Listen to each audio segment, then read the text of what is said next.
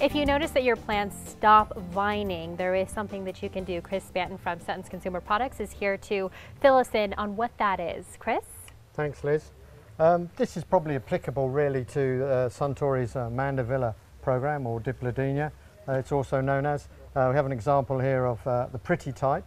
And you can see here a classic example, if I just show you there. This is the vining, what Mandevillas do a lot of.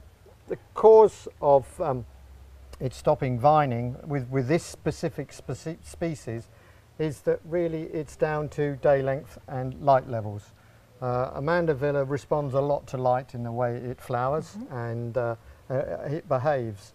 So in high light situations, the Mandevilla will probably stop vining, particularly in the middle of the summer. So we're talking about their high light and high heat will stop it. And then it'll do much more of this in the fall and in the spring through the winter. So when the light levels are a lot lower, and also by that time the Mandevilla will have stopped blooming possibly in some of the northern states in the USA. So that will be another reason why you don't see it, but it will return to vining when the climate changes with the day length and the intensity of the light. So it's nothing to be worried about. Is there anything that we can do, that humans can do, aside from the climate?